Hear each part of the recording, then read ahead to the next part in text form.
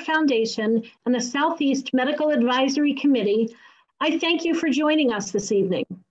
When we hosted last year's debate, we gathered in person before the educational program began for a brief reception, but that's not possible this year. So we welcome you to our virtual pre-debate reception, and we encourage you to use the chat feature so we can get to know who is with us and as a way to stay engaged throughout the evening. In the chat box, tell us who you are, where you're from, and please don't be shy about giving shout outs to your favorite team or institution. Before the educational component of the evening begins, we're going to spend a few minutes in our pre-debate reception. It's important to mention that the second annual Southeast Academic Debates will offer continuing medical education credits and maintenance of certification points. In compliance with ACCME guidelines, there will be no involvement with or mention of any commercial support during the debates. So instead, before the educational program begins, we acknowledge their support of the American Liver Foundation's mission to promote education, advocacy, support services, and research for the prevention, treatment, and cure of liver disease. Let's recognize our national and our Southeast pre-debate reception sponsors. The American Liver Foundation is grateful for support from our national gold sponsor, ASI. Joining us tonight is Leo Cardona, Michael Kriske, Kirsten Ierson, and John Whiteside. Our national bronze sponsors, Salix and CVS Specialty. From Salix, Robin Halbergen and Tracy Pridemore. And CVS Specialty, Sean Kowalski and Cheryl Valdez are with us. Our national partner, Mallinckrodt, is here. John Ball and Denise Bentley, welcome. The American Liver Foundation is grateful for the local support from its Southeast sponsors. Our bronze sponsor, Gilead Sciences. Hello to Paige Johnson and to Sean Rich. Expo sponsors, Intercept Pharmaceuticals. Hello, Dar Russell. And Fuji Film, Waco Diagnostics. Blake Hicks is with us tonight. We truly appreciate your support of the American Liver Foundation. Now let's turn our attention to two brief videos from our national gold and our national bronze sponsors.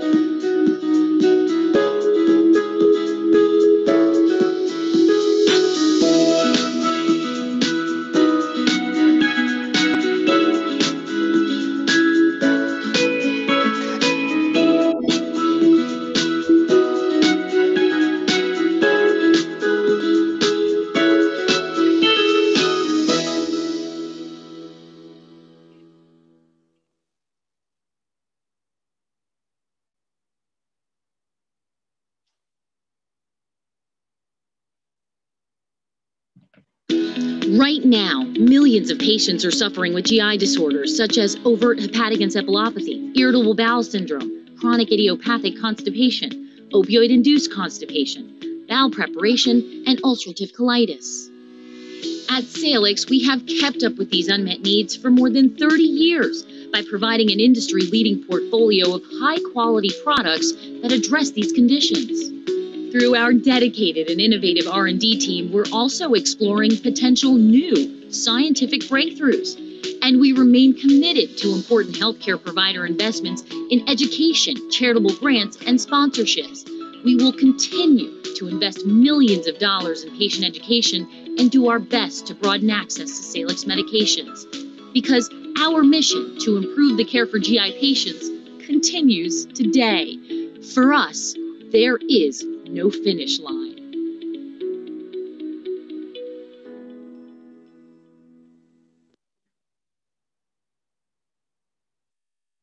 Welcome to the American Liver Foundation's second annual Southeast Academic Debates. On behalf of the Southeast Medical Advisory Council, we are excited to bring to you what will be no doubt a remarkable event.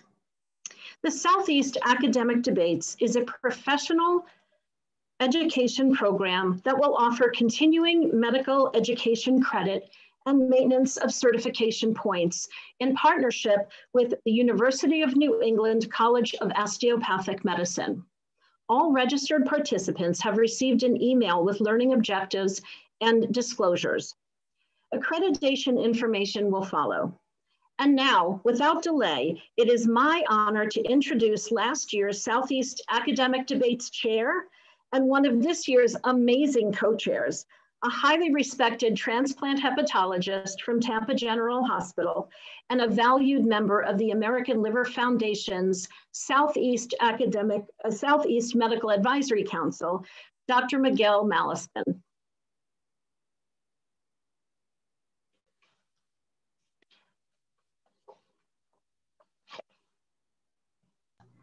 Good evening, everyone. Thanks for joining us. It's been my pleasure to serve as this year's co-chair of the ALF Southeast Academic Debates with my colleague and good friend, Dr. Andre Zori, gastroenterologist and transplant hepatologist from the University of Florida's Shands Hospital in Gainesville. Before he takes over, I'll review the format of this evening and we'll talk a little bit about the ALF. Tonight, we'll be hosting 3 exciting debates featuring teams from Florida, Georgia, and South Carolina. Topics assigned to the debate teams are ethical in nature with no right or wrong answer. Through these debates, we seek to stimulate higher thinking about significant issues that impact the lives of people with liver disease. Debate teams will be judged on presentation, content, and organization, presentation and rebuttal skills, use of research supporting their position, responses to questions, and overall style and digital delivery. We hope this evening simulates a greater passion and enthusiasm for the field of hepatology, ultimately leading to the improved care for liver patients. The debates will be fast-paced. Each will start each debate with a pro presentation followed by an opposing con presentation. Each side is allotted 6 minutes to present their argument. Should a presenter exceed his or her 6 minutes, our diligent timekeeper will disconnect their audio and video. We will do our best to transition smoothly from one presenter to the next and keep the program flowing. After both arguments have been presented, each side will have the opportunity to challenge their opposition with a 3-minute rebuttal. Again, this will be closely timed. A brief question and answer session will follow the rebuttals. We want this debate to be interactive. You may use the chat feature to pose questions to the debate teams. If time permits, following the judges' questions, we'll bring your questions forward. After each debate, 3 assigned judges will meet privately to discuss the score, and score the teams. At the conclusion of the 3 debates, we'll announce the winners of each debate. As a reminder, this evening's educational program will offer CME credits and maintenance of certification points to those who are eligible through the joint sponsorship of the Southeast Academic Debates. This activity has been planned and implemented in accordance to the accreditation requirements and policies of the Maine Medical Association through the joint providership of the University of New England College of Osteopathic Medicine and the American Liver Foundation. University of New England is accredited by the Maine Medical Association to provide continuing medical education for our physicians. All registered attendees will receive information via email regarding more details. Before I turn the program over to Dr. Zori, as a proud member of the Southeast Medical Advisory Council, I'd like to say a few words about the ALF. The ALF's mission is to promote education, advocacy, and support services and research for the prevention, treatment, and cure of liver disease. Across the country, the ALF serves patients, caregivers, and healthcare professionals, and this year has been an especially challenging year for all of us. Throughout the evening, we'll share information of how the ALF is furthering their mission and working towards a world without liver disease and how you can support their efforts. And now, without further ado, I'm pleased to introduce my co-chair for this year's Southeast Academic Debates, Dr. Andre Zori. Thank you, Dr. Malespin, for that introduction. Last year, I served on the judging panel for the Southeast Academic Debates. It's an honor to be asked to be the co-chair for the 2020 debates. We're very excited to feature 6 debate teams representing medical institutions throughout the Southeast. So let's recognize them now. This is also the part of the program where I mispronounce a lot of people's names. From Cleveland Clinic, Florida and Weston, under the mentorship of Qatar Al-Khalufi and Nikhil Kapila. The debate team will feature Alberto Gonzalez and Badar Hassan. From Emory University in Atlanta, under the mentorship of Dr. Mary Flynn, the debate team will feature Victoria Earle and Raha Sajidi. From the Mayo Clinic in Jacksonville, under the mentorship of Raj Satyayana Rayana and Circuit Pong Papong. The debate team will feature Daniela Fluxa Cardania and Himesh Zaver. From the Medical University of South Carolina in Charleston, under the mentorship of Don Rocky and Ira Wilner, the debate team will feature Sebastian Larian and Margaret Morrison. From the University of Florida, under the mentorship of Roniel Cabrera, the debate team will feature Wei Zhang and Media Ismail. From the University of Florida in Jacksonville, under the mentorship of Neha Agarwal and Peter Gali, the debate team will feature Carlos Abadir and Bakht Hema. And now I'd like to recognize our esteemed judging panel and thank them for participating in the evening's debates. From Advent Health in Orlando, the mentor of last year's winning team, Dr. Ayman Kutesh. From Cleveland Clinic, Florida in Weston, Fernando Castro. From Emory University in Atlanta, Ram Subramanian. From Mayo Clinic in Jacksonville, Andrew Keaveney. From Tampa General Hospital, Rashid Saeed. From the University of Florida in Gainesville, Ginger Clark. And from the University of Miami, Dr. Emmanuel Thomas. Please note that to be fair to all the competitors, judges were not assigned to judge the debates that include the team from their respective institutions. Debate number 1 will be judged by Dr. Clark, Dr. Keaveney, and Dr. Syed. Just as a reminder, each team is allotted precisely 6 minutes to present their argument and 3 minutes for rebuttal comments, plus a 5-minute question and answer period at the end. Again, our behind the scenes timekeeper will mention the clock and disconnect the participants' audio and video if needed.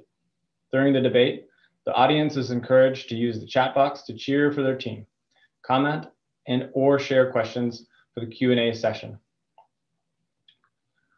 We will try to get to your questions after we take questions from the judges. The timekeeper is ready. The debate teams are ready, hopefully. Dr. Gonzalez and Dr. Hassan from Cleveland Clinic, Florida will take the pro position. Dr. Earle and Dr. Sajidi will take the from Emory University will take the con position. Their topic is 45-year-old male with a history of alcohol-related cirrhosis is found to have an acute portal vein thrombus with new onset ascites.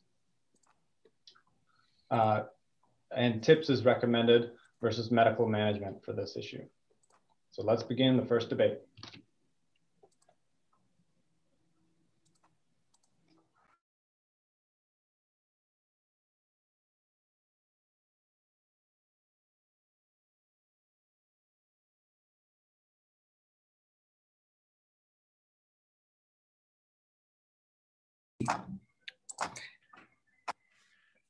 So key issues in our patient.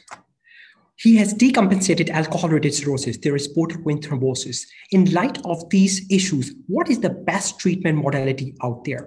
We all know that hepatic decompensation is associated with portal vein thrombosis.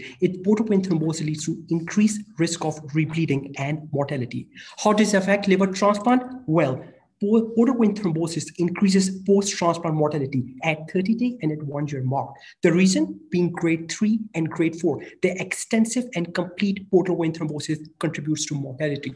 The reason during transplant is actually the non-physiological end-to-end anastomosis that leads to worse outcome. Now, what we can do about it? Yes, we do have anticoagulation. Which medication to use? Which one to pick? No one knows. Pick your poison. And here are the issues. What about the INR? What about the drug-to-drug interaction? What about the cost, the inconvenience, the poor compliance? And forget about DOACs. The paucity of data is underwhelming. What about the efficacy? Over a dozen studies in the past 20 years or so, they are mostly single center, observational, with extreme heterogeneity. And ladies and gentlemen, the efficacy is not 100, it's not 90, it's not even 80, it's barely at 40 to 50%. Once you stop it, you will get clot. The risk of thrombosis up to 38%. And you have to take this medication till you get liver transplant. And we want our patient to take this medication daily, 2 times a day for the rest of their life. Well, think again. It has been shown that 70% of the patients with cirrhosis are identified as having low or medium level of medication adherence. How about traumatic brain injury on anticoagulation? Well, you will get it. 77% of fatal falls are associated with alcohol, including traumatic brain injury. What about bleeding and mortality risk? Well, you will get that as well. The bleeding complication can be as high as 27%, but the devil lies in the detail. If you look at the studies closely, the risk of bleeding and mortality is increased if platelet count is less than 50. There is presence of kidney disease and severity of liver disease. And let's face it, our patients in real life, they have low platelet count, they have kidney disease, and they will bleed. So what we can do about it? Well, we have tips, and over 1,000 cases of literature, portal vein thrombosis has shown to have successful technical feasibility in 80% of the cases. To the point that in 2020, TIPS has also shown to be done by ultrasound guidance in the most complicated cases, up to 93%, 95% with the technical success. Well, how about TIPS in chronic PVT? Our colleagues from Northwestern Group have shown the role of TIPS in patients who were not liver transplant candidate. Success up to 98%. TIPS patency, 92%. But I want to bring to your attention to the patients who underwent transplant. 23 had end-to-end anastomosis, and it was associated with superior outcomes. All right, what about the meta-analysis over there? More than 18 studies over the past 20 years. The pooled technical success rate, 86.7%. The recanalization rate, up to 84.4%. What about the complete portal recanalization? Well, it is 73.7% and patency at 86.9%. Our patient also has ascites. How does TIPS helps us over there? Well, TIPS decreases liver disease-related death. It decreases recurrent ascites. It decreases the hepatorenal syndrome. It improves liver transplant-free survival, to the point that some authors have even recommended TIPS during early ascitic decompensation. And we also know that ascites is an independent risk factor for the varices. How can TIPS help over there? It decreases the incidence of bleeding-related death. But I want to point out the most important part, the subgroup analysis, which showed that TIPS had a survival benefit in patients with severe child class C disease, and TIPS with covered stent did not increase the risk of hepatic encephalopathy. And this has been shown by our friends and colleagues from Emory University as well. It increases, TIPS has been successful in 100% of the liver transplant patients who had undergone pre-transplant TIPS, and their hepatic encephalopathy was barely at 7%. But ladies and gentlemen, let's forget about numbers. Let's forget about the recanalization rate and the patency rate. Let's see, what does it do for our patients? Well, TIPS improve quality of life. It decreases fatigue. It increases physical performance. It improves the nutritional status. In summary, when we have anticoagulation, which we don't know which anticoagulation to use, what about the renal dysfunction? What about the INR? What about the risk of falls and the traumatic brain injury? What about the bare long-term efficacy at 50%? Worry not, we have TIPS. INR is not a problem. Falls, not a problem. Successful, 80 to 98%. What about thrombosis? What about the anticoagulation and you can perform safe procedure? What about the quality of life? Well, we have TIPS. Covered patient descent up to 76%. It controls ascites. It decreases variceal bleeding. It improves the quality of life. It improves the nutritional status. And above all, our friends from Emory University has already shown excellent post-transplant survival rates after pre-transplant TIPS placement. Thank you very much.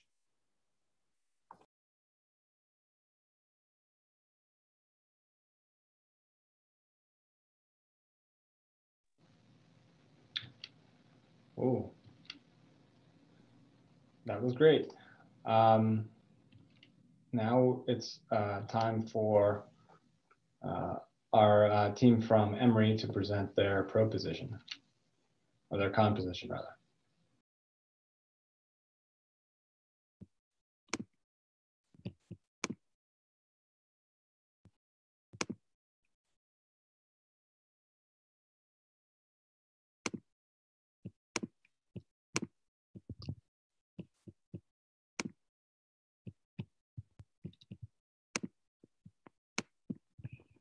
Everybody, thank you for coming to my debate, our debate, I'm sorry. What you will take away from this talk is that in acute portal vein thrombus, medical management with anticoagulation is the first line therapy, not a TIPS procedure. And when we talk about the goals of therapy with portal vein thrombus, what we're hoping to achieve is resolution of symptoms, prevention and treatment of mesenteric ischemia, and prevention of thrombus extension.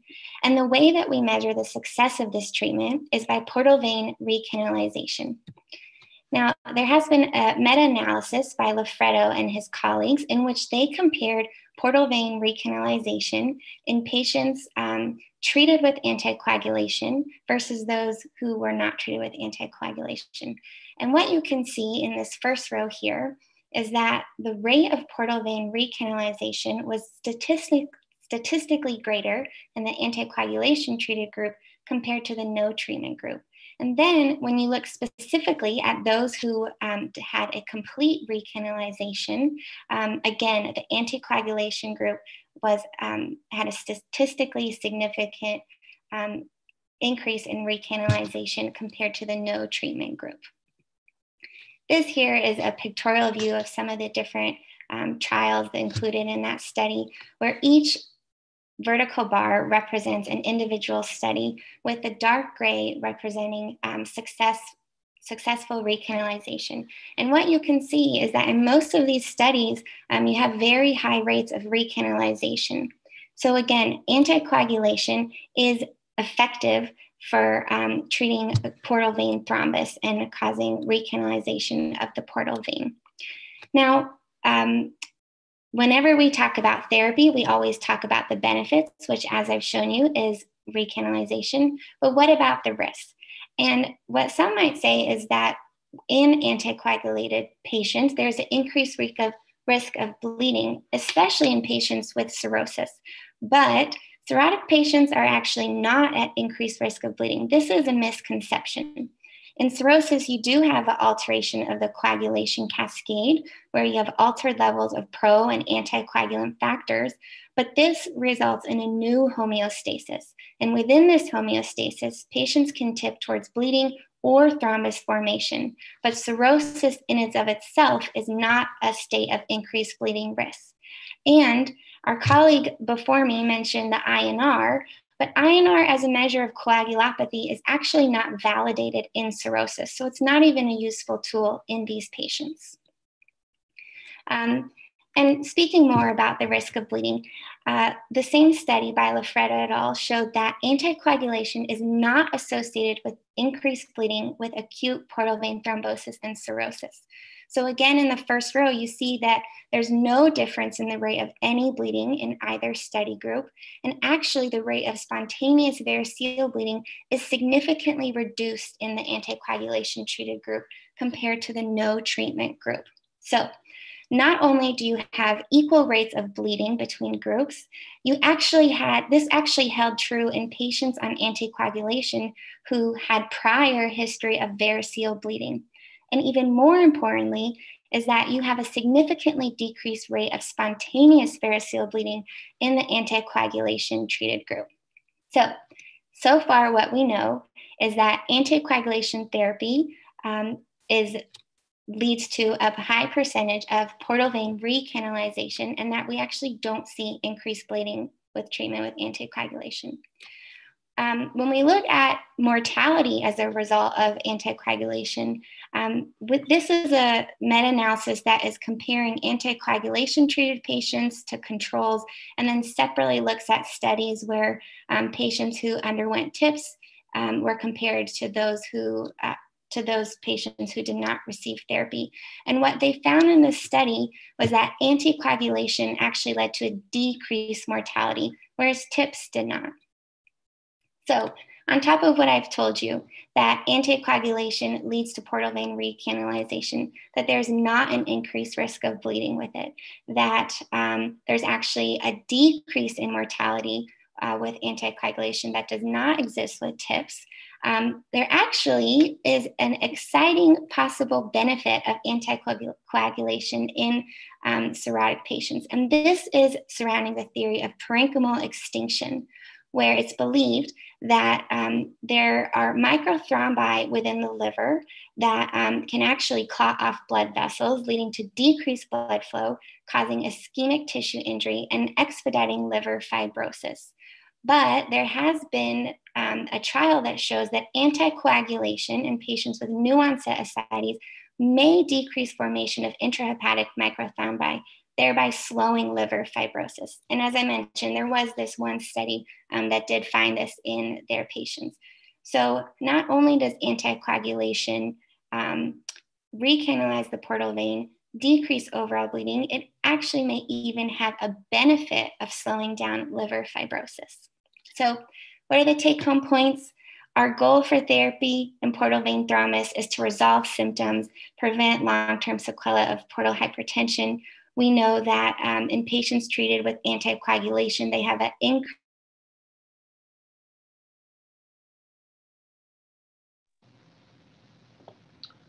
All right. So that was our timekeepers letting us know that the time has expired. So we're going to move on to the rebuttals. First, we will have the pro team from Cleveland Clinic.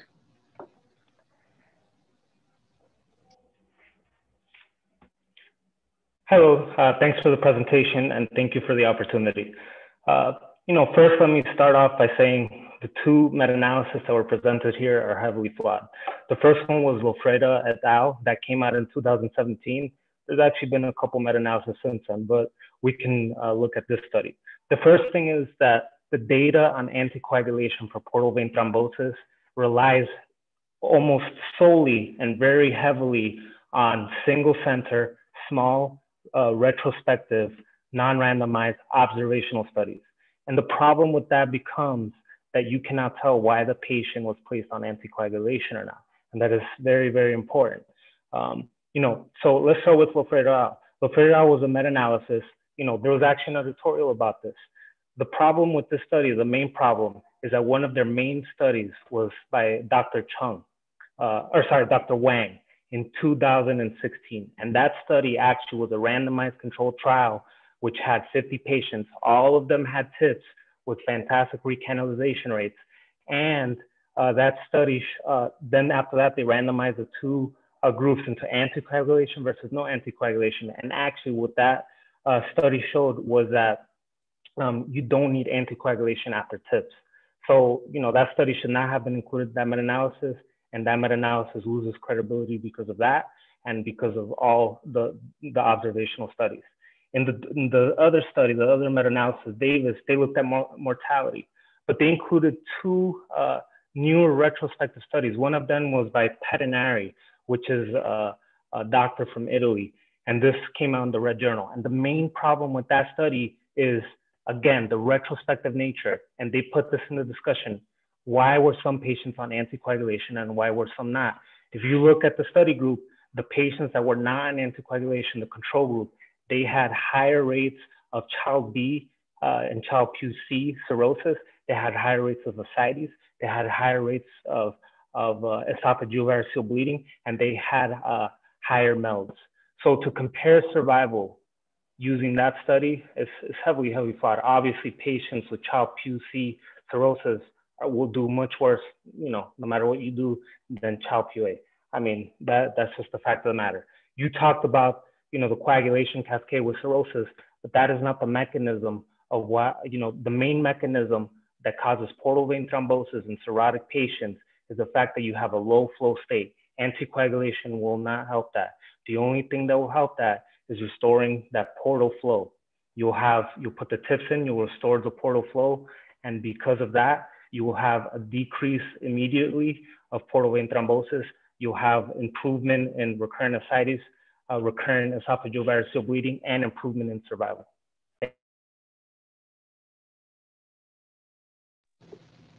All right, guys, I think we're heating up a little bit. So now it's time for the con rebuttal from Emory. All right, thanks everyone for listening tonight. So our position is, while TIPS might be feasible to treat portal vein thrombus in cirrhotic patients, it should in no way be the first approach to portal vein thrombosis treatment, even in the setting of ascites. As physicians, we vow to do no harm, and by that, that means that we're committing to performing the least invasive and lowest risk interventions first. And this is especially true when the rates of success between the two are comparable, like between anticoagulation and TIPS. While the technical success rate of TIPS placement is high, complications can occur and drastically alter the patient's quality of life and prognosis. This includes not only hepatic encephalopathy, which the other team mentioned, but also hemorrhage, biliary injury, injury to surrounding structures, and also cardiac decompensation. Additionally, the technical difficulty of TIPS limits its widespread application. Yes, we have great success with TIPS here at Emory, but that's absolutely not true at all institutions, and the technical success is highly variable. And like I mentioned before, TIPS can be effective, but is comparable to anticoagulation. Furthermore, the body of evidence for TIPS is also just as weak as it is for anticoagulation. All the subjects in these studies are heterogeneous. Most are not getting TIPS primarily due to their PVT, so we don't even know who's being excluded from these studies. And most of the patients in these studies have very low MELD scores. And bleeding appears to me the most feared risk in this population on anticoagulation, but there's a lot of evidence that actually supports that anticoagulation therapy is safe with a low rate of complication. As Raha mentioned, cirrhosis is not a state of hypocoagulability. And yes, the INR is not validated in this population because that only measures anticoagulant factors, when we all know that cirrhotics also have issues with their procoagulant factors.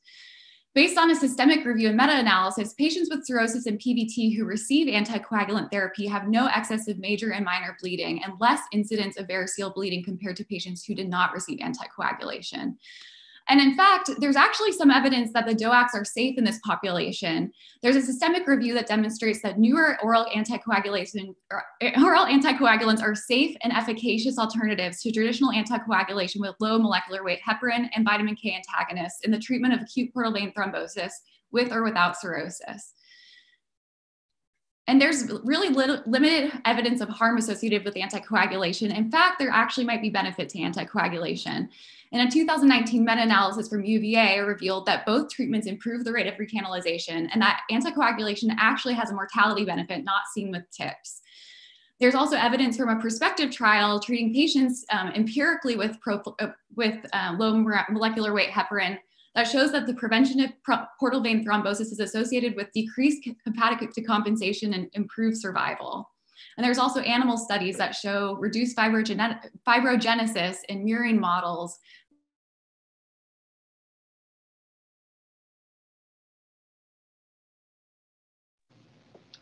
All right, guys. The timekeepers are keeping everyone in line, but that was very exciting.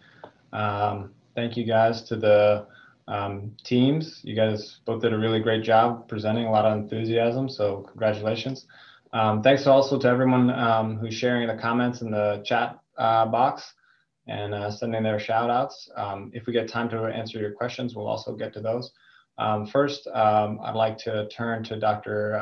Keaveney to see one of our judges to see if he has any questions for either of the teams. Thank you, great debate. For the pro side, tell me about tell me how much data that there are placing TIPS in patients with high MELD scores and CTP scores greater than 13.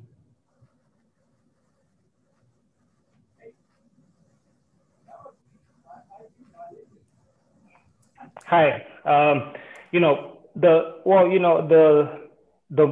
two most recent randomized controlled trials by Dr. Liu and Dr.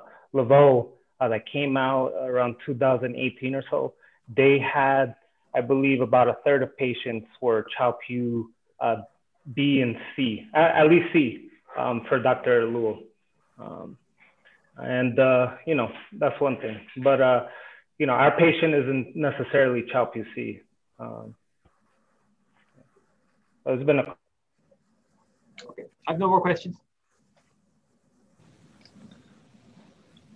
All right, and Dr. Syed, do you have any questions for either of the teams? No questions for me. All right, and Dr. Clark, any questions? My question is for the anticoagulation for Emory. I didn't hear, can you comment on any benefits for transplantation in a patient that's anticoagulated? Not just mortality.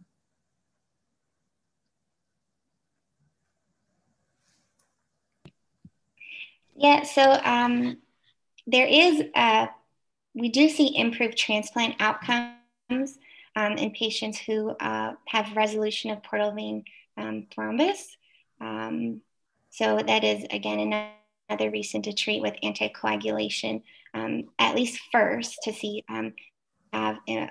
can you resolve that clot? And the idea being that if there's a portal vein thrombus in place, it makes the transplant surgery technically more difficult. And also, given the technical limitabilities of TIPS, oftentimes patients are, it can decrease their eligibility for liver transplant if there's, a problem with the TIPS procedure. Thank you. All right, and we have a question from the viewers. This is from Deep Banerjee, one of our UF internal medicine residents, soon to be GI fellow. He asks for the Emory team, which anticoagulant is preferred in this indication, if there is one? Definitely low molecular weight heparin is the most studied. Of course, it's limited with renal insufficiency, but it is the most widely studied. And because of its limitation with the renal insufficiency, that's why there's more investigation into the DOACs, and the initial studies looking at that actually show that they can be safe.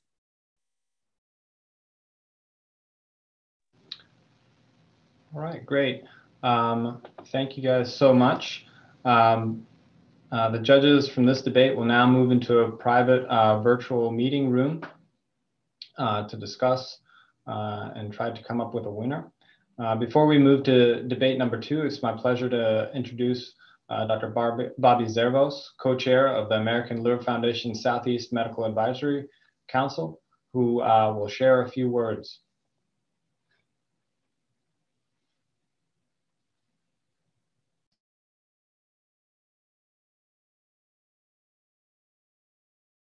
Good evening, and thank you, Dr. Zori.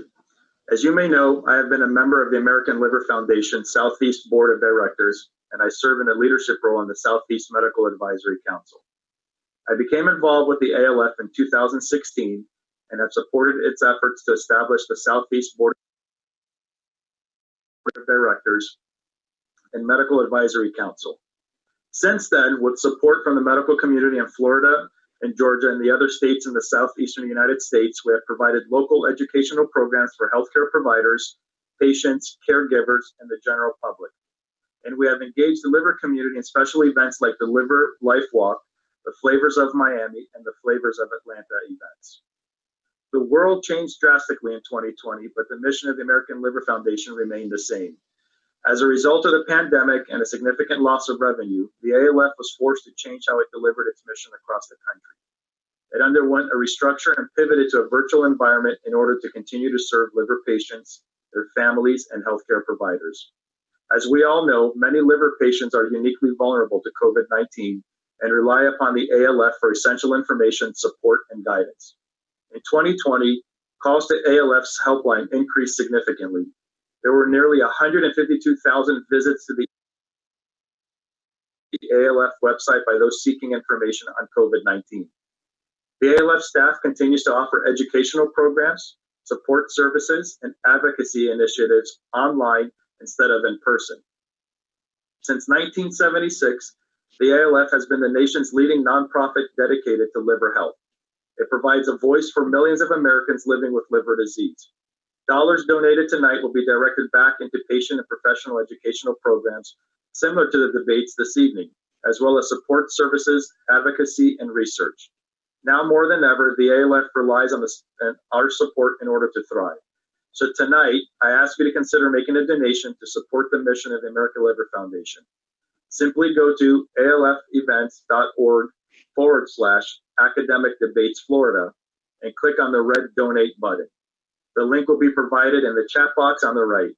Your donation is tax deductible and will impact the lives of people with liver disease and help the ALF raise awareness to promote liver health. And now Dr. Zori will take over and introduce our next debate. Thank you. Thank you, Dr. Zervos.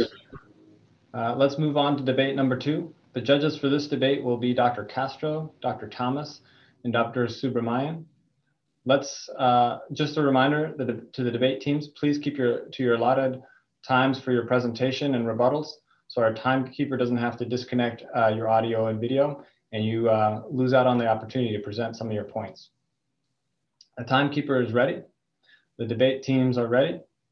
From UF, we're going to have Dr. Zhang and Dr. Ishmael, UF from Gainesville, will make the pro position. Dr. Larian and Dr. Morrison from the Medical University of South Carolina will take on the con position.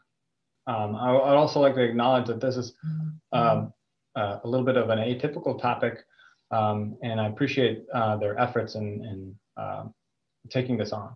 The question is, the new liver allocation system has decreased health disparities in the United States. Please begin. Good evening.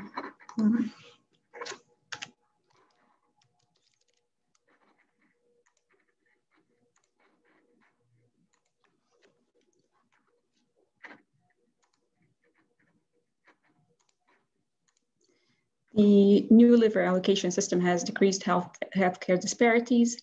We are the pro team with the University of Florida. Prior to this year, the prior system was based arbitrarily on regions designed by across the US map as shown in our background here, where it showed where you could get transplanted based on your region. This created a lot of challenges. These basically were you could see variations in death rates, transplant rates, and MELDs at transplantation between different regions. We could also see increases in patients who listed in different regions and thus increasing socioeconomic disparities. What became known as the MELD elevator also led to increases in exception transplantation rates. In regards to the wait list, about 31% of patients did also see either died or were too sick to be transplanted within 3 years of listing. And then last but not least, we saw pediatric population having higher mortality and longer wait list on that system. Thus, the idea was guided by the final rule to create this new policy. And it was used to basically improve the utility of organs distribution, justice, and how you're distributing these organs with allocating them to most medical based on urgency, and then distributing it among different patients. With that, 2 major changes were made. First was the new allocation circles. This was based around 150 nautical miles, 250 and 500 nautical miles around the donor liver hospital. And then the second was the National Liver Board review, which basically equalized MELD for exception status patients within the region. How do we look at outcomes? So this is fairly new, and what we used is the data from the liver simulation allocation model, as well as the 6-month data out of this new policy to compare the 2 results. Looking at the model, we predicted in the post era to decrease MELD variance. And we could see based on these maps that MELD variance decreased from about 10 to about 4 in the post policy era. This comes in realization in our 6-month data, where we could actually see that variance has decreased across the board from about 19 in the year 2019 to about 15 within the past 6 months. What else? So we can also see improved transplantation rates. In this figure, we're looking at transplantations per 100 active patient years and across the MELD scores. We can see over here that Orange is the post-era and blue is the pre-era.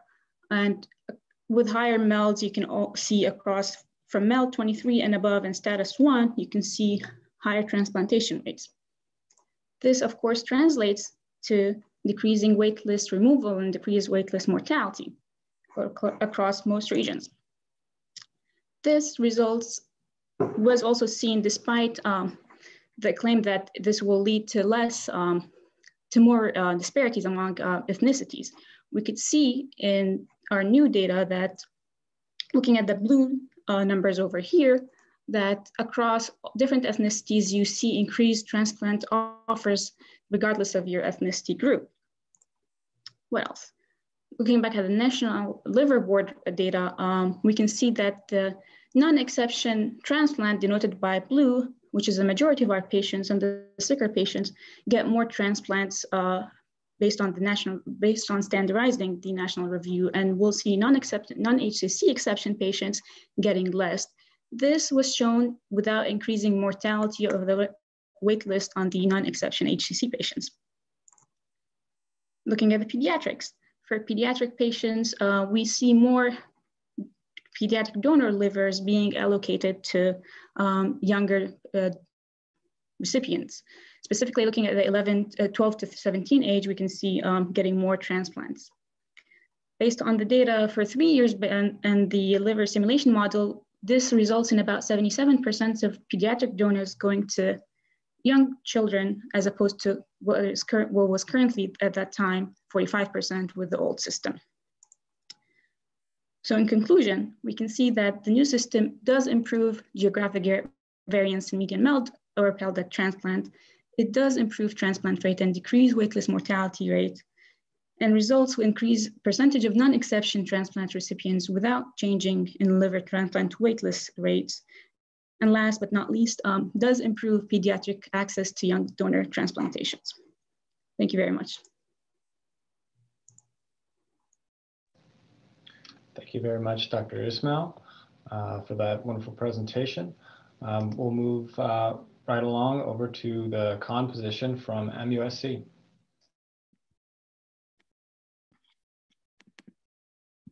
Good evening. We are going to argue that the new allocation system, in fact, worsens healthcare disparities and in fact creates a flight of organs from the poor rural South. So as previously, my opponent discussed that the previous allocation system was based on these 11 geographic regions. The MELD score created this priority for the sickest patients. It was in fact that those in the Southeast region were typically transplanted at a lower MELD. Now with the introduction of the acuity circle policy, which has really only been in effect for about 6 to 7 months, creates these geographic concentric circles. A donor liver can travel up to 500 nautical miles. And of course, this was all enacted in the middle of a global pandemic. We are still using MELD as the priority here. I think it's important to understand this argument by looking at 2 different patients and looking at their experiences. Patient A is a 55-year-old female with decompensated NASH. She lives in Anderson, South Carolina, a very rural community that we're familiar with here. She lives in poverty with a MELD of 30. That's in contrast to patient B, who's a 55-year-old female, again with the same chronic liver disease. She lives in the Bronx in New York. Her income is again the same with a similar MELD. We are going to argue that the new system creates even more trouble for patient A.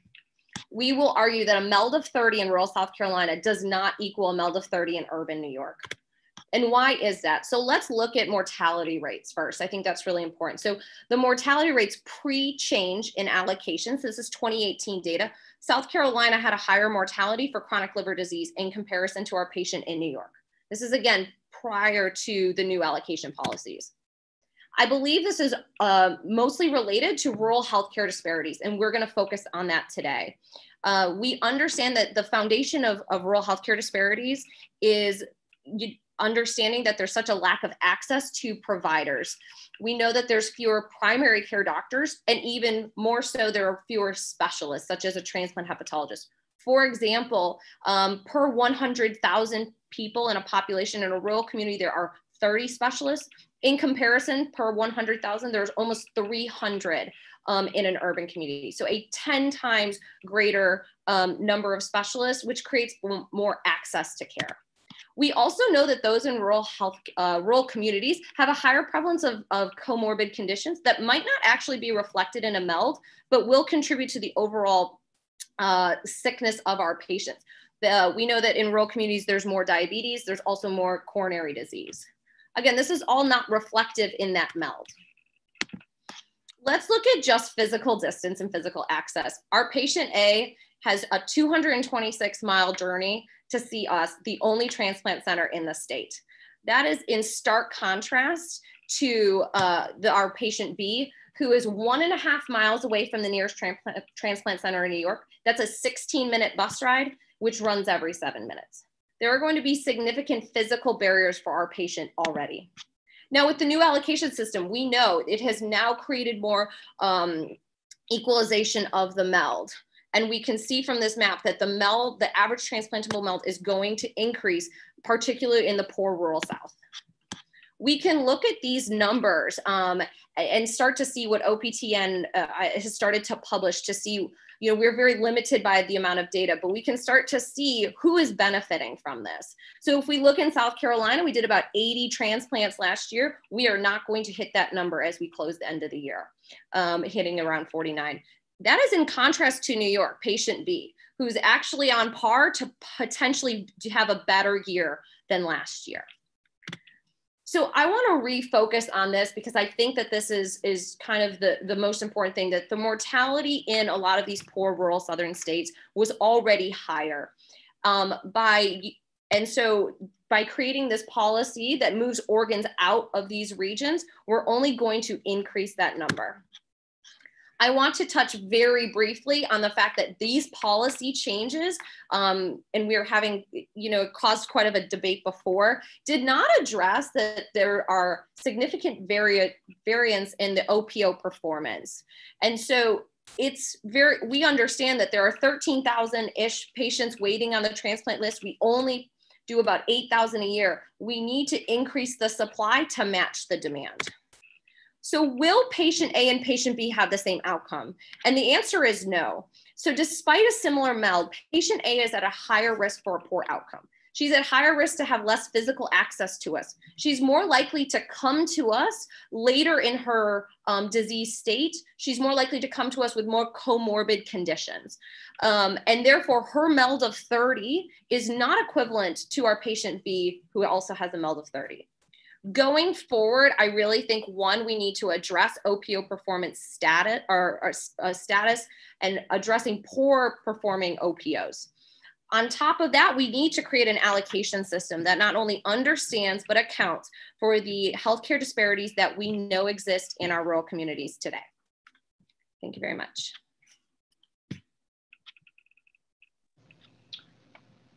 Again, really great presentation. Thank you, Dr. Morrison. That was fantastic. Now we're going to move on to the pro rebuttal from Dr. Zhang from the University of Florida. Okay. All right. Thanks. I thank my colleague on the other side for this interesting presentation. However, I do not agree with some of the points she mentioned. First, I think my colleague mentioned about two very interesting patients, one in South Carolina, the other one in New York City. And she mentioned that, you know, because of access to healthcare, they even with the same MELD score, they may not have the same mortality rate. However, you know, nationally, MELD score is the best score so far that can predict mortality. And, you know, the increased mortality in those patients with even lower MELD score with who are in this rural area, they actually has nothing to do with our current allocation system. So according to the OBTN report, they did not find actually any increased disadvantages of the most vulnerable people. In fact, actually the previously disadvantaged population with higher MELD score was prioritized and resulted in the increased transplant rate and overall decreased mortality rate as reported in the 6-month report. Also, as we have shown, that there was more equitable ethical access to the number of offers per active patient year waiting. Therefore, this have shown improved healthcare disparity regarding the liver allocation. And according to the 2018 UNOS annual report, factors other than the liver allocation, such as overall access to healthcare, access to high quality specialty care for liver disease, and pre-transplant management may contribute to wait list mortality and healthcare disparity. Second, my colleague mentioned about this decreased overall transplant numbers in South Carolina. But however, they did not mention that those states had very low MEL score, like median MEL score before this allocation. With actually, especially South Carolina has the lowest MEL score at 22, while New York has 34 before this new policy, which is this created the biggest inequity, and they are most criticized in this previous system. And this new allocation system, the trend is actually proving that this new system is working well at prioritizing patients with high MEL score. Therefore, the policy has improved inequity by decreasing the variable MEL score between different regions. All right, thank you very much, Dr. Zhang. We're going to move on to the composition from the Medical University of South Carolina and Dr. Larian. Thank you. So healthcare disparities can be defined as differences in healthcare utilization based on cultural, socioeconomic, and geographic differences between population groups, and this may impact patient outcomes. While the UF group presented data relating to equitable ethical access to transplants, it failed to mention that not everyone starts at the same playing field with respect to social determinants of health. The number is not the point. In addition to race, health disparities include factors such as age, sex, income, insurance, and distance from transplant center, all of which have replete data in the literature showing that it can adversely impact social determinants of health. And what about data regarding the impact of these factors in addition to the MEL score on patient mortality with the new allocation system?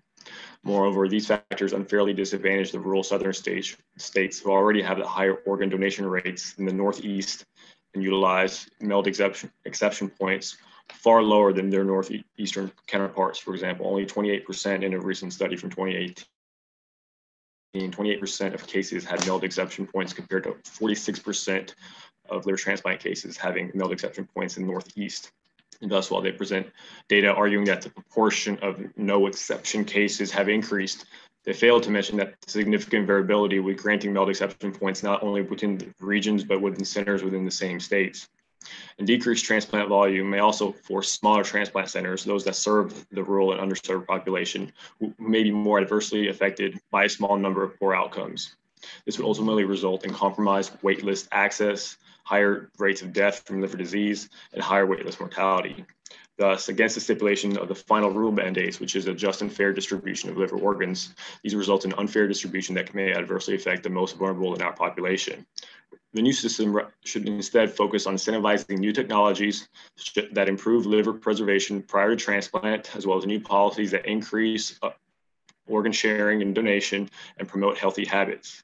Thus, while well-intentioned, the new liver allocation system has only exacerbated existing inequities in healthcare that ultimately perpetuate a system that results in a theft of organs from the poor, rural, and disadvantaged South to the more affluent and healthier regions in the Northeast. And we strongly encourage an open discussion on the negative impacts of the new liver allocation system on health disparities in the United States. Thank you.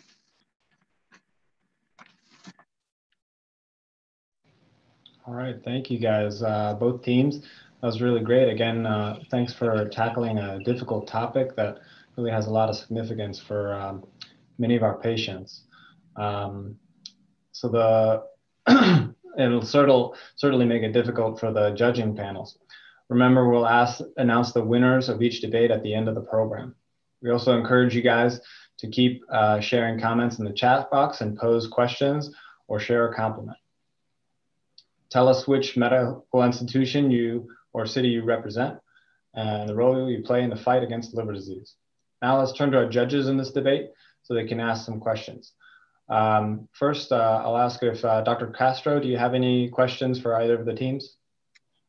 Sure. Good evening. Great job. My question is for the UF team. And basically, I mean, there was a slide there that was very quickly presented in the healthcare disparities among ethnicities and race. And my question is, does it increase the percentages of all races and ethnicities by the same percentages, or was there an improvement for those disadvantaged races and ethnicities, say Black, Hispanics, minorities? So you're right. It actually, if you look more at the data, you'll see more of the patients with the lower minority ethnicities with higher MELDs actually getting more offers for transplantation. So it does improve that as well.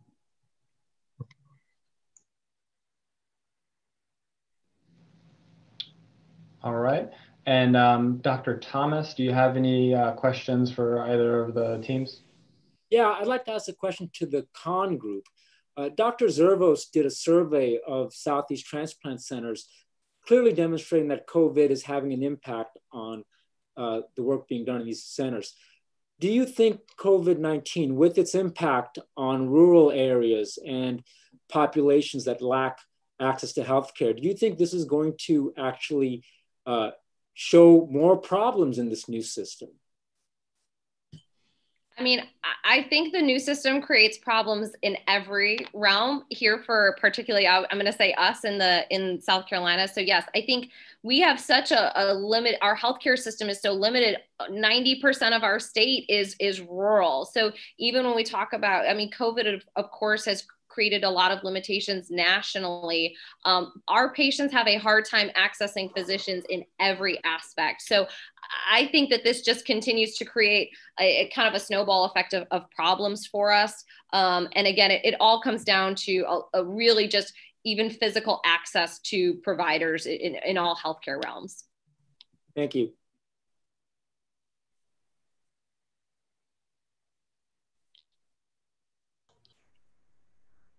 Okay, and Dr. Subramanian, I'm not sure if you have any questions for the debate teams.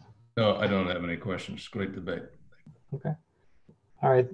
Thank you, Dr. Zori. Before we move on to our third and final debate, I would like to acknowledge and thank the extraordinary efforts of every healthcare professional joining us this evening, especially those who treat liver disease.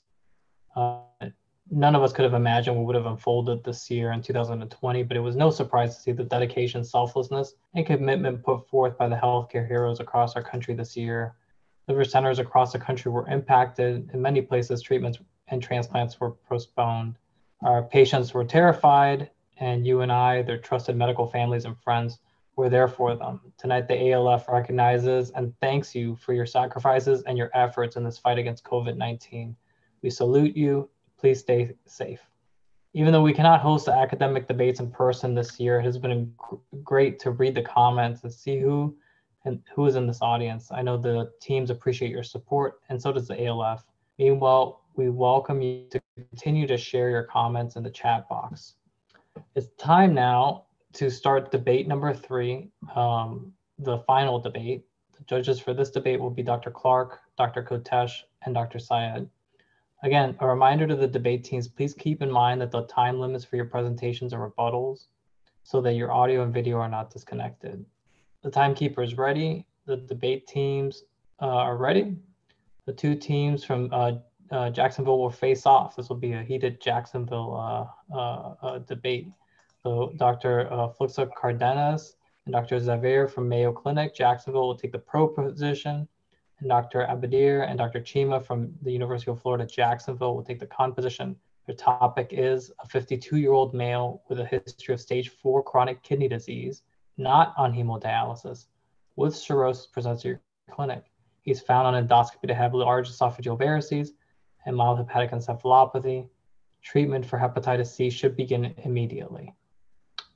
And please begin.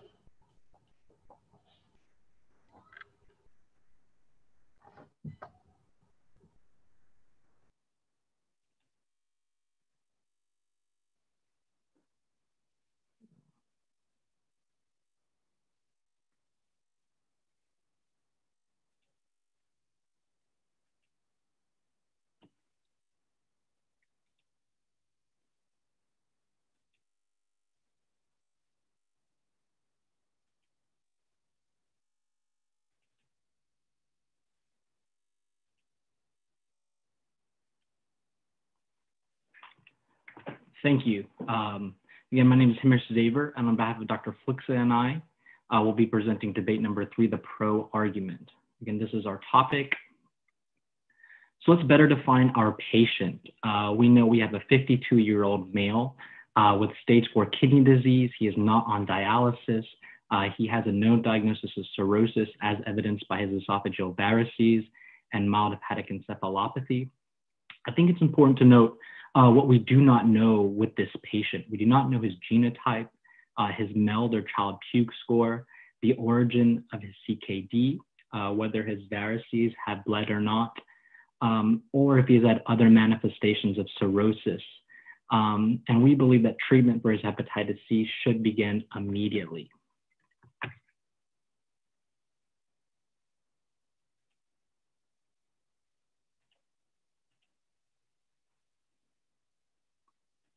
So why should treatment begin now? Well,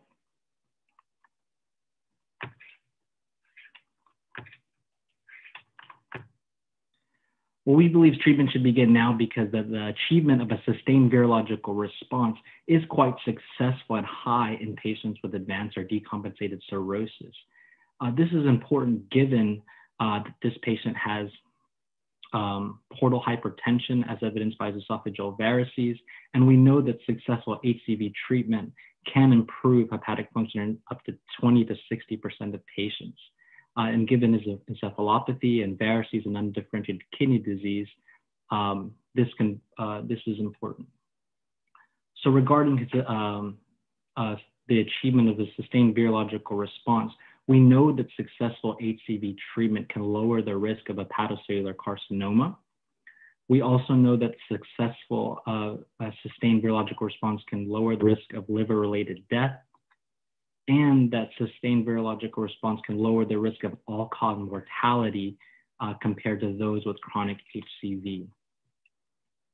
Given this patient has unknown renal impairment, we know that chronic HCV is an independent risk factor for CKD, and that the progression to end-stage renal disease in patients with CKD is higher in those with untreated chronic HCV. So what options do we have? Well, we know there were several trials that have evaluated the safety of direct-acting antivirals. So the C-SURFER trial evaluated the safety of graziprevir and elbisvir, and the Expedition 4 and 5 trials evaluated the safety of glypiprevir and pribnisavir. For providers wanting to use sovifovir-based regimens, we know that IDSA and AASLD guidelines do have safety regimens for sovifovir-based regimens for patients with a GFR less than 30. So why should we even delay treatment? Well, we know that this patient, we do not know if this patient is even eligible for transplant. Does he have any relative or absolute contraindications to transplant, such as alcohol or substance abuse? Does he even have the psychosocial support to successfully undergo transplant? Nor do we know if he even has access to a transplant center. We know that there are several studies that have shown that pre-liver transplant treatment can reduce the burden on liver transplant waiting lists. And given this patient has CKD, he possibly might need a simultaneous liver kidney. And so successful pre-liver transplant treatment can not only reduce the MELD score, but also can subsequently delist patients as evidenced by the study by Dr. Belli et al. And the economics, when you consider the cost of liver transplant and compare that to a direct-acting antiviral regimen, we know that access to direct-acting antivirals is more accessible and they've become cheaper, and that pre-liver transplant treatment is cost saving for patients with a MELD score of 15 or less, and cost effective in patients with a MELD score between 16 and 21. And when you think about the quality adjusted life years, we know pre-liver transplant treatment compared to post-liver transplant is higher when treated pre-liver transplant. So in conclusion, why should treatment begin now? Well, we believe that there are many reasons. The potential benefits of obtaining sustained virological response has both economic benefits, societal benefits when you think about the reduction in the transplant waiting list, as well as hepatic and extrahepatic benefits. In this particular patient, the alleviation of his portal hypertension can alleviate the burden of his variceal bleed, of his esophageal varices, the reduction in the risk of hepatocellular carcinoma, and improvement of his hepatic encephalopathy. And with his undifferentiated kidney disease, if it is related to his hepatitis C diagnosis, this could potentially also improve. In conclusion, we believe that treatment should begin immediately, also due to the reasons for reduction in all-cause mortality, liver-related death. Thank you.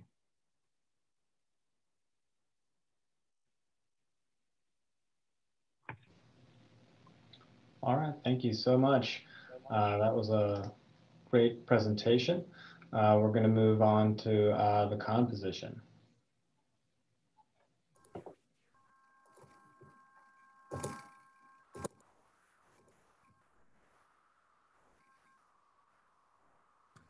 Hi everybody, my name is Carlos Abadir. I'm a first-year GI fellow at the University of Florida in Jacksonville.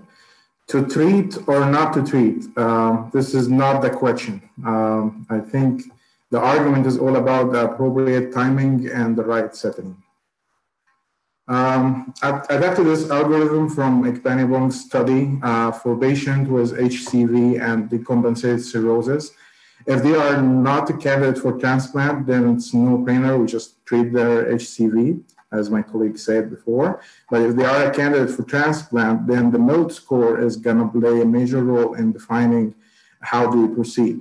In patients who has MELD score less than 15, then we can, they may benefit from treatment before transplant. But in patients who has MELD score above 20, they recommend treatment after transplant. So what do we actually do for patients that MELD score is between 15 and 20? That's the major question. And if we took a look at our patient, and yes, we don't know a lot of information about our patient, but let's assume, make some assumption, let's assume that his creatinine is 2.5 based on the idea that we have a stage 4 kidney disease. And if we consider, which is not going to be real in real world, if we consider that albumin, bilirubin, INR are completely normal, then his MELD score is going to be at least 17. And he's going to fall in this category here between 15 and 20. And here are the 6 major points that we argue why we should not treat this patient immediately. So in 2017, the study from Spain, Fernandez et al. Investigated the DAA in patients with advanced liver disease using the Spanish Hep C registry. His conclusions support our argument. Number 1, the SVR was much lower in Child-Pugh class B and C, 78% versus 94% for Child-Pugh class A. Number 2, relapse rates were significantly higher in Child-Pugh class B and C, 14% versus 4% for relapse. Number 3 is a serious adverse event were more common in Child-Pugh class B and C, 50% versus 12%. Treatment caused less sustained response, more relapse, and serious side effects. Reason number 4 is a scary one, the MELD purgatory or MELD limbo. So this happens when we treat patients and they achieve SVR and a lower MELD score that leads to delisting from the transplant list. So this may look good at first, but these patients get stuck in MELD purgatory. And I find this scary. The purgatory meaning in Wikipedia is a place of suffering or torment. Why is that? So they neither feel better nor do they achieve transplant, but rather they tend to have poor quality of life, continue to suffer from cirrhosis complication, and still have risk of HCC. Curry et al. Analyzed the use of soft-based therapy in patients with decompensated cirrhosis, N of 622 across 4 clinical trials, and concluded that although approximately 1/3 of the patient of decompensated patient achieved Child-Pugh class A with DAA therapy, more than half of the patient remained in milk purgatory. 330 remained in the milk purgatory, achieving basically nothing. The reason number 5 is delayed transplant. 2 factors play a role here. We talked first in the previous slide about the milk purgatory and delisting from transplant list. And then the second reason is that treatment of HCV will preclude these patients from accessing a hepatitis C liver donor pool. Reason number 6 is a limited treatment options. So guidelines of HCV treatment recommend against the use of interferon and protease inhibitors. Based regimen and treatment of patients with decompensated cirrhosis. Current guidelines accept the use of sofosbuvir-based DAA regimen in decompensated cirrhosis. That's true. However, the use of sofosbuvir in patients with renal impairment GFR less than 30 is controversial.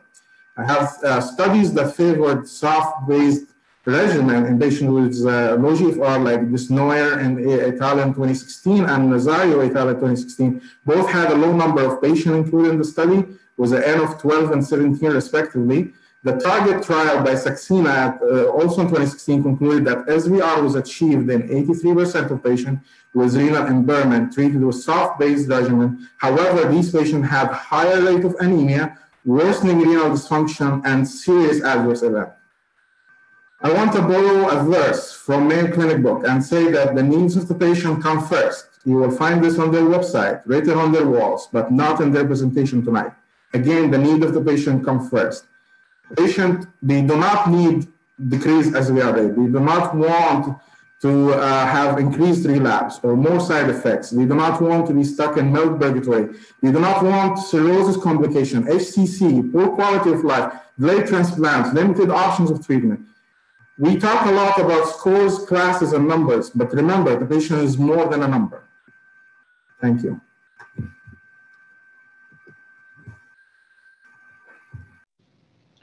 Again, really great presentations. Thank you guys, both teams. We're now going to move on to Mayo Clinic Jacksonville for the pro rebuttal. Good night, everyone. So regarding our patient, the team, or the opposing team, stated that this patient has decompensated cirrhosis, but actually we don't know that. He only has mild encephalopathy and large esophageal varices, but we don't know he actually has decompensated cirrhosis. He doesn't have ascites. They didn't tell us that he has elevated bilirubin, albumin, or PT-INR. Therefore, his Child-Pugh score will be probably an 8, an A. Therefore, the data that was presented by the team regarding Child-Pugh B and C doesn't really describe this patient. So the other concern about this patient not being eligible for hepatitis C positive transplant is not really a concern at this time. We do transplant patients who have negative hepatitis C with hepatitis C positive donors. And so that doesn't mean that we cannot treat immediately and then treat him in the event he actually gets a hepatitis C transplant.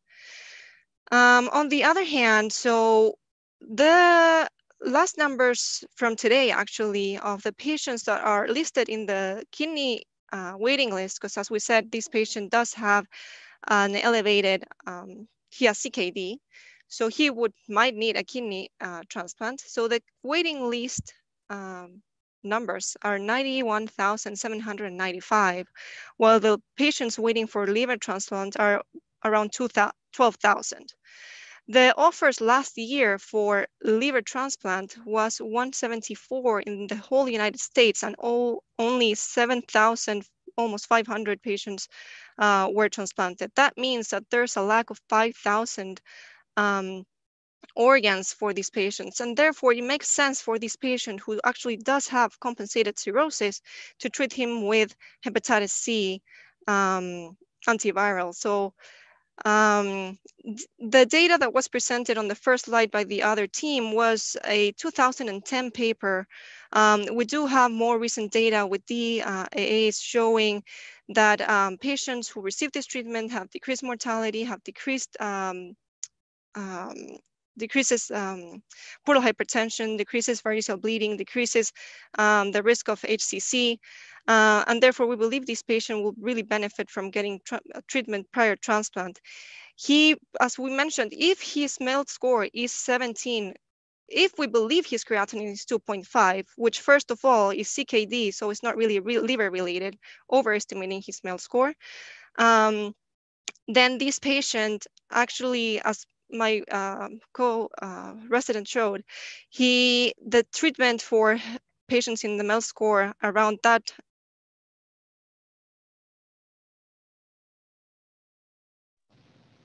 All right, we ran out of time there. So we're gonna move on to the University of Florida, Jacksonville for their con rebuttal.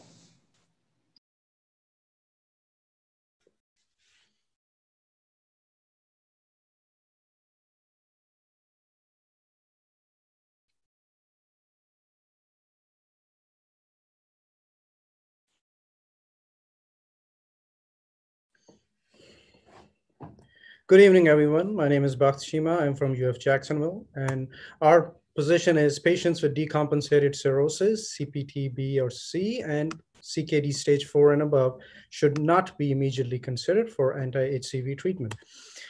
There are a few questions for our patients. So as you all know, patient had a recent decompensatory event. He had a esophageal varices seen on endoscopy and hepatic encephalopathy. The other team mentioned patient is not decompensated, although these are the classic decompensatory states and definitions of decompensation of a patient with cirrhosis. So these are classic conditions. Then the next questions we have, is the patient eligible for liver transplant? What is the MELD score? Is it driven by creatinine? There's some hints on that from the other team. What are the side effects of early pre-liver transplant treatment? And how will it affect liver transplant and MELD purgatory? Our other colleagues from Mayo Clinic mentioned this study, which is the HCV target cohort with a recent article with Verna et al., that SVR rates were high in patients with decompensated cirrhosis. However, the improvement in MELD score, bilirubin, or albumin after a median follow-up of 4 years were only minimal, and a state of MELD purgatory may evolve in some of these patients.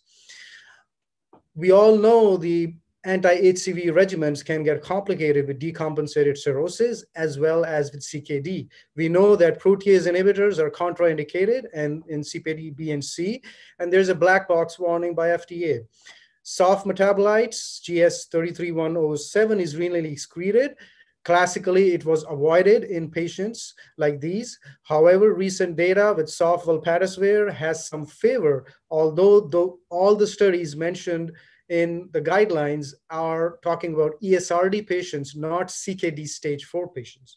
We also know ribavirin and its metabolites are excreted renally, and anemia is common in CKD patients. There's also drug-drug interactions. Our colleagues also mentioned studies from Fernandez-Carrillo et al., and they made comments on my co-fellow about a study he mentioned, Spanish study in 2010. It was in fact the study from Dr. Fernandez-Carrillo in 2017. And the incidence of SAEs is high in the Spanish study, and decompensation was the most common SAE, safety being poorest in CPT B and C patients. What is the long-term outlook? So the other team has been kept on mentioning about long-term outlook post anti-HCV therapy. Although we argue that HCV treatment may not improve liver-related death or need for transplantation. And this has been time and time again mentioned by the same studies that they quoted. They quoted the study by Bella et al. In 2016. And there are a few other studies, and we have a study by Dr. Thoreau as well, and the study they mentioned by Dr. Fernandez-Carrillo as well. And this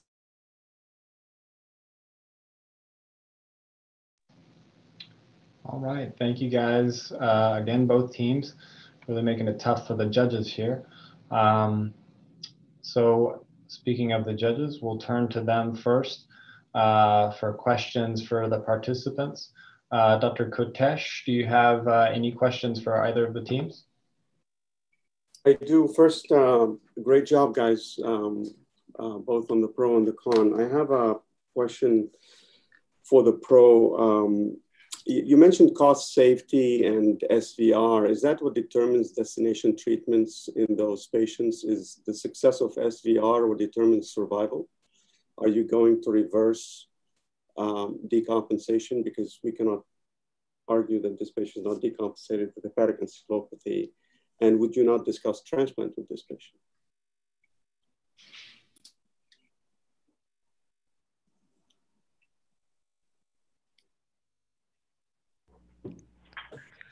So,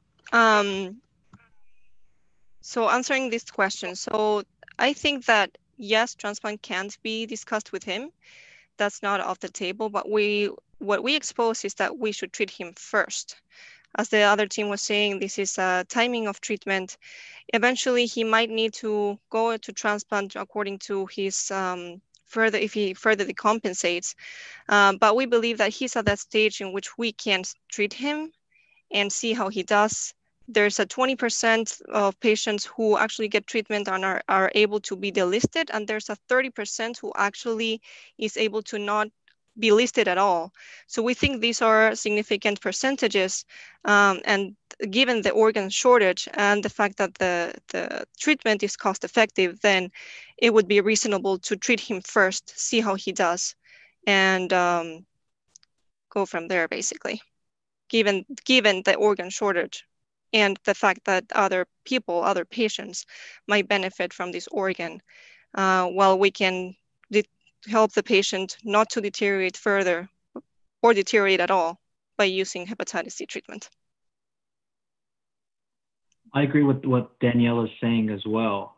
Given the information or lack thereof that we were with this prompt, we don't know if this patient is even a candidate for transplant.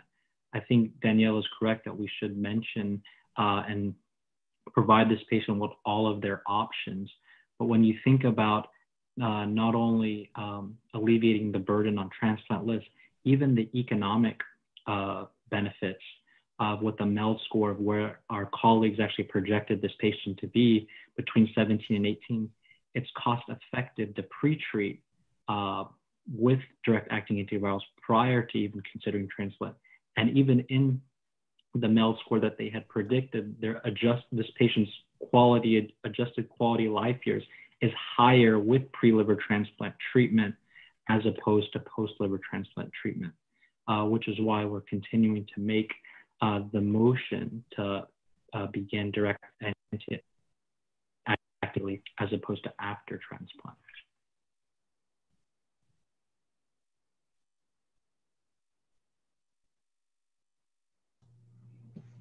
Okay, Dr. Clark, do you have any questions for the team?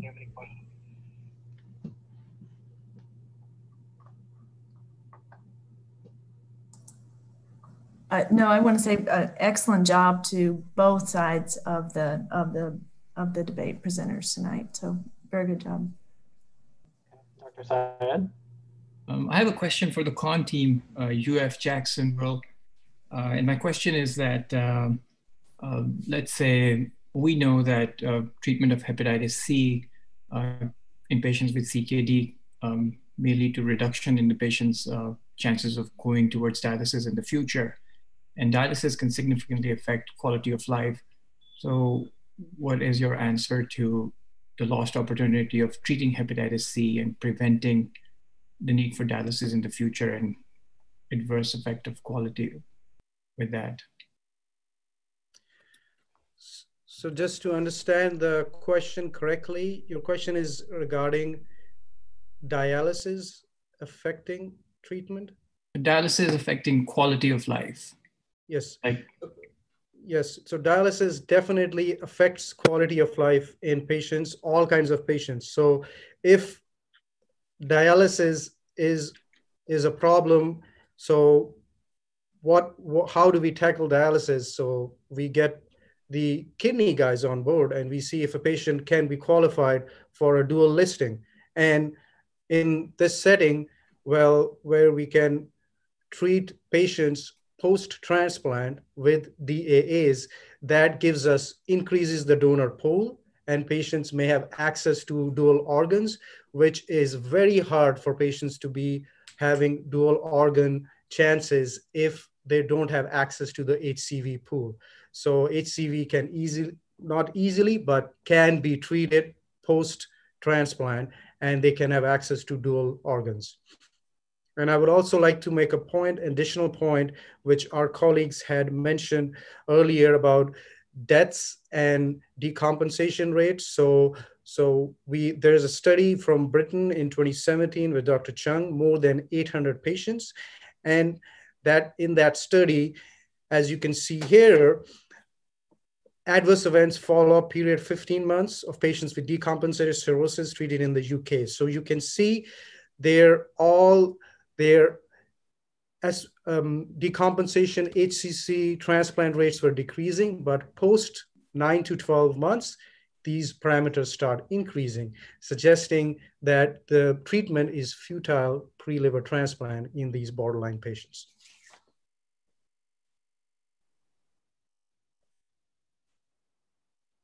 Okay, fantastic. As the judges for a third and final debate go into a private virtual room to determine the winner, please remember that there's still time to enter your comments in the chat box, ask a question, or share a compliment. Tell us which medical institution or city you represent and the role you play in the fight against liver disease. As soon as they're finished, the entire judging panel will meet and determine the overall winner. It should take us just a few minutes. While the judges are deliberating, the ALF has a very special invitation to all attendees who may or may not be members of the Medical Advisory Councils, called MACs for short. I was involved with the MAC since I was a fellow in Chicago and participated in the liver debates. I'm thankful I didn't have to go up against any of these teams, which are fantastic. And when I relocated to Florida, I suggested we begin hosting the academic debates in the Southeast. I served as a chair for the last year's inaugural Southeast academic debates in Florida. I was happy to serve as this year's co-chair, and I'm very thankful to Dr. Zori for joining me in organizing this event. It's been a very rewarding experience, and I encourage others to get involved. If you're a healthcare provider, physician, advanced practitioner, nurse, PA, pharmacist, transplant coordinator, dietitian, or nutritionist, we invite you to join. MAC members volunteer their time and expertise to help advance the mission of the ALF.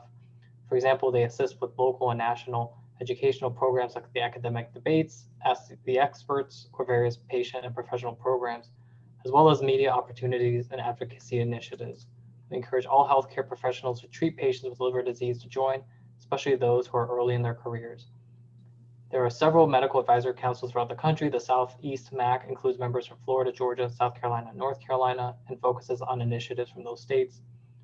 For information on the ALF's Medical Advisory Council in the Southeast or other parts of the country, please contact Kathy Flynn at kflynn@liverfoundation.org. We'll also share Kathy's contact info in the chat box.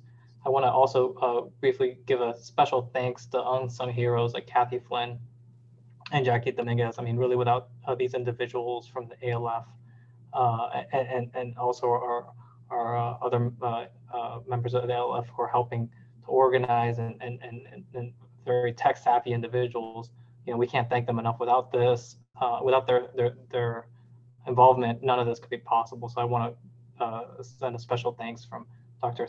Zori and I. I'm going to hand the program over to Dr. Zori while I go check on the judges. And thank you all again for being here. Yeah, thank you, Dr. Malespin. Yeah, I want to echo his thanks to Kathy, Lindsay, and Kat, who really were the ones who put this together. Miguel and I pretty much just followed their lead. But I want to turn again to 2020 and the pandemic, which I think has affected everyone. But despite the COVID-19 pandemic, the American Liver Foundation was able to serve the liver community in a variety of meaningful ways. For example, in the past year alone, the ALF has created an online website to share COVID-related information and resources. The national helpline, 1-800-GO-LIVER, provided support to more than 6,300 patients and their families so far this year. Its online patient support group grew to over 30,000 followers. The ALF hosted more than 40 national and local educational webinars focusing on liver health topics. In the summer, the ALF launched the Living Donor Liver Transplant Information Center, a program to help individuals on the transplant waiting list identify potential living donors and provide reliable and comprehensive information on living donor liver transplantation using multimedia resources. In September, the ALF hosted a NASH roundtable bringing together NASH patients, caregivers, and advocacy organizations, hepatologists, and endocrinologists to understand the needs of NASH patients and to identify solutions to empower them.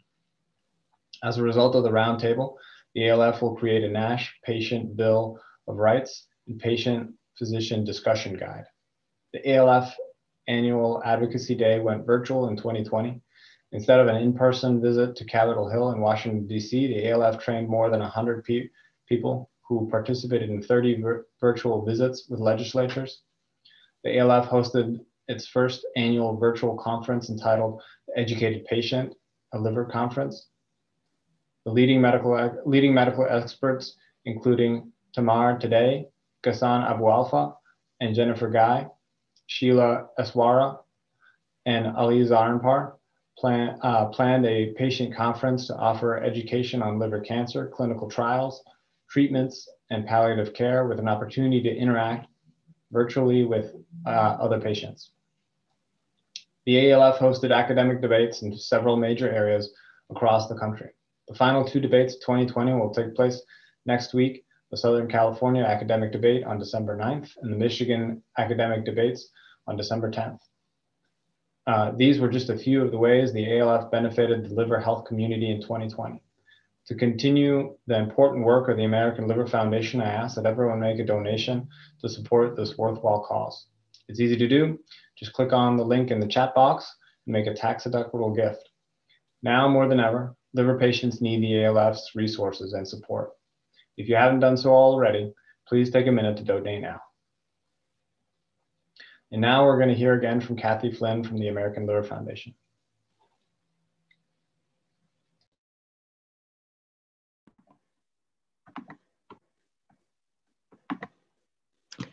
Thank you, Dr. Zori. What an impressive evening this has been. So excited and so inspired by the young professionals who have presented and rebutted some of the very controversial and thought-provoking topics. Before we wrap up the second annual Southeast Academic Debates, I'd like to echo what Dr. Malespin said earlier and extend an invitation to members of the audience, the debate participants, and any other healthcare professionals who treat patients with liver disease to join one of the American Liver Foundation's medical advisory councils. We have them all over the country, as Dr. Malespin said, and we would love to have you become involved. And if you'd like to try us on for size, I invite you to join us to our next Southeast Medical Advisory Council. It's a virtual meeting on Tuesday, December 8th. It's the last quarterly MAC meeting of 2020, and you'll have the opportunity to network with other healthcare professionals on screen and participate in a professional education program that will feature Dr. Ram Subramanian, who's one of our judges tonight, from Emory University in Atlanta. Dr. Subramanian is Emory's medical director of liver transplantation and the director of the Liver Critical Care Services, as well as a highly respected transplant hepatologist. He's going to speak about advancing extracorporeal liver support. And again, the meeting is on Tuesday, December 8th at 7 o'clock. You can see that up on your screen. I hope that you're interested in joining us. So if you're a registered participant tonight, you're going to receive an email from us with this invitation. We just invite you to register and you'll receive a link to the meeting. I hope that you all stay connected with the American Liver Foundation on social media. Like us on Facebook and follow us on LinkedIn, Twitter, Instagram, and YouTube. In fact, while you're watching us now, why don't you subscribe to our ALF YouTube page? By connecting with the American Liver Foundation, you will be alerted to all the exciting events and programs that we offer. And our plans for 2021 are already in the works. So please follow, like, subscribe, do it all, stay informed. And we'd love to have you become part of the ALF family. I'd like to read some of the comments that have been coming in because I've been looking over my shoulder and watching on another screen. A lot of people are sending compliments to the debate teams. Well done, Dr. Chima. Dr. Galley is thanking his team. Good job, Hamish. Deb Deep says, wow, this is competitive. Erin Parkinson loves the questions. She says, great questions. And Daniela's gotten some comments that are complimentary, strong arguments, nicely stated. So you have a lot of fans out there. And I do believe that our judges are, behind closed doors right now, waiting for, we're waiting for notification that they've made a decision. And I'm going to read out a couple more of these wonderful comments. Great job, Dr. Zaver. Gina says, thank you to the ALF team. Great job. Dr. Galley, well done. Bakht and Kiro. Abadesh Tayer says, great presentations, everyone. Thank you. Deb Deep congratulates everyone straight across the board. Dr. Raj says, excellent organization, and he thanks ALF for sponsoring this event. Thank you so much, Dr. Raj. Again, kudos to Dr. Zori and Dr. Malespin on selecting such thoughtful debate topics. Everybody's saying that they love the questions, they love the debates, and they have absolutely gone above and beyond. So I'm going to just check with I'm getting a message that our judges have come to a decision on this. So I think we will start welcoming back all of our debate teams, our mentors, our judges, and our co-chairs. They're going to start coming back on our screen any second. And while we start seeing them come back up, I'd like to take just the opportunity to once again thank our co-chairs, Dr. Malespin and Dr. Zori. These physicians are so very busy taking care of patients all day, and yet they have carved time out of their schedule over the last few months to help us prepare for tonight.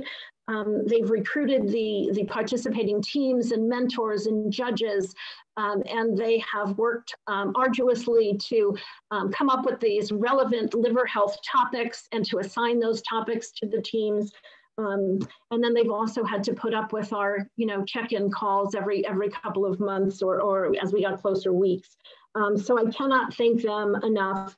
I'd also like to thank my ALF team who's with us tonight.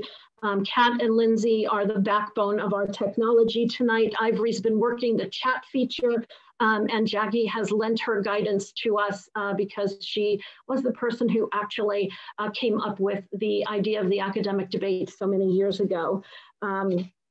So I think I've thanked everyone that I need to thank on the planning side, but I also have to thank all of our debate teams, every mentor and every judge who served tonight.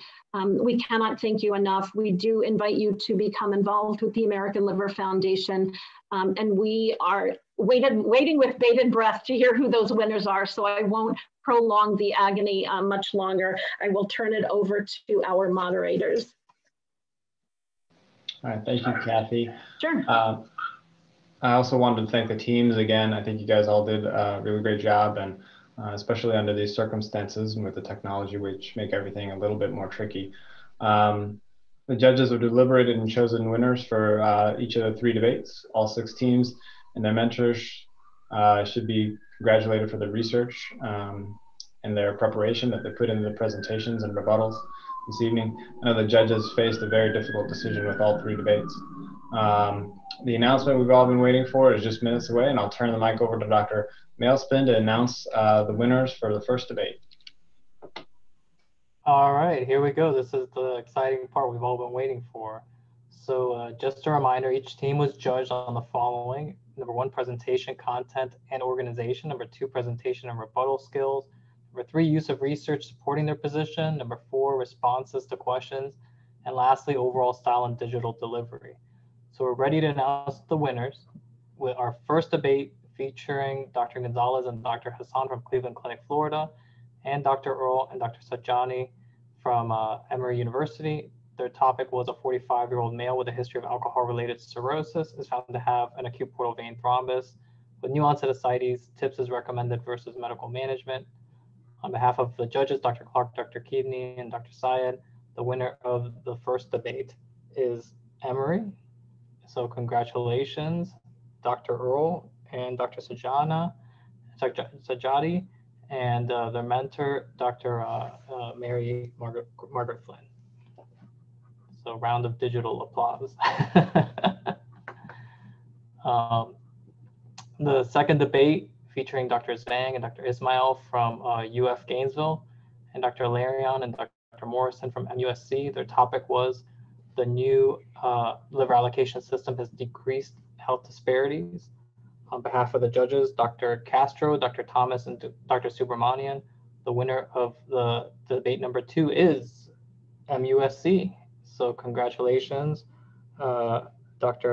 Larion and Dr. Morrison, and their mentors, Dr. Rocky and Dr. Wilner. So digital applause for all you guys. The third and final debate featuring Dr. Fluxa Cardenas and Dr. Zaver from Mayo Clinic Jacksonville and Dr. Abadir and Dr. Chima from UF Florida Jacksonville.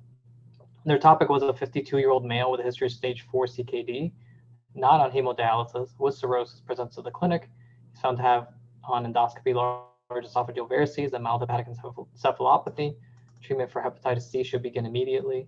On behalf of the judges, Dr. Clark, Dr. Kotesh, and Dr. Syed, the winner of debate number 3 is Mayo Clinic Jacksonville. So congratulations to Dr.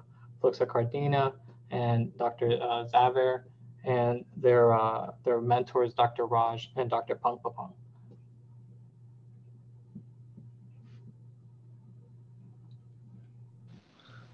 All right, congratulations to every team that participated in the debates this evening. All your presentations were really excellent. On behalf of the American Liver Foundation, my co-chair, Dr. Malespin, thank you to everyone who joined us for the Southeastern academic debates. We're grateful for all 6 institutions, the participants, our esteemed panel of judges, and for all those who made donations to support the mission of the ALF. And thanks to our generous donors who were recognized during the pre-debate reception. We invite everyone to stay involved with the ALF in 2021 and hope you'll join us for the next year for the